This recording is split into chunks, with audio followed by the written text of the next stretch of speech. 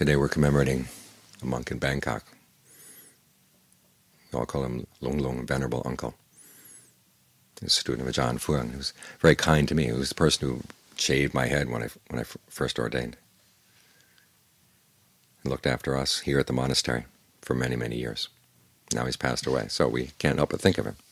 And the tradition of Buddhism is when someone has passed away that you make merit. The word merit here sounds kind of like brownie points, but that's not what it really means. It means that you do something good, and then you think of the happiness that comes from doing something good, like being generous or observing the precepts or meditating.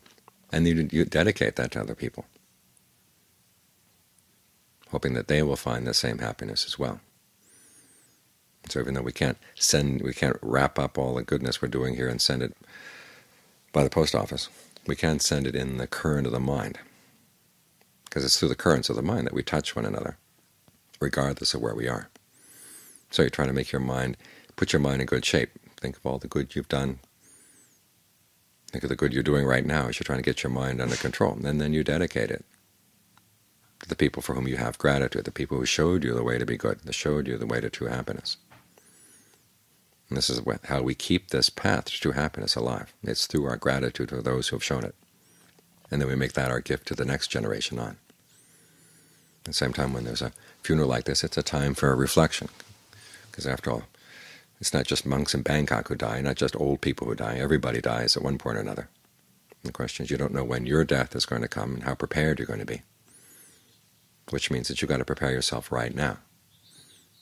Prepare the state of your mind, because dying is like being evacuated suddenly without any chance to pack your bags and get your things in order. All you take with you is your skill set. So you try to develop the skills of the mind, sense of conviction and the importance of your actions, importance of the state of your mind. Virtue, the intention not to harm anyone. Sense of shame and compunction, in other words, of just the idea of doing something harmful, you realize is beneath you. You'd be ashamed to do it. And you really are concerned. You're not apathetic about the results of your actions. Willingness to learn, generosity, and discernment. These are the skills that you want to make as part of your skill set, because if you don't have these as your skill set, you have the opposite, a lack of skill. You don't want to have to go someplace and set yourself up again without having good skills. So try to develop as many skills of the mind as you can, because these are the things you really can take with you. And when you think about this, okay, you want to be heedful, because every day may be your last day, as the Buddha said. When you see the sunrise in the morning, you remind yourself, this could be the last sunrise you see. Are you ready to go? If not, try to develop the qualities of my mind that will hold you in good stead. The same way when the sun sets, this may be your last sunset. Are you ready to go? Well, if not, work as you can to develop those good qualities of mind. That way you don't waste the time of your life. When the time does come to go, there won't be any regrets.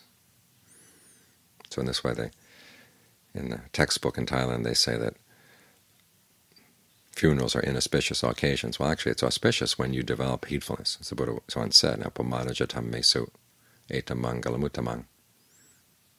Being heedful in regard to all mental qualities, that's a high blessing. It's a good omen.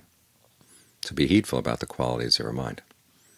And take this as an opportunity to accelerate your efforts in developing those qualities so they're good and strong.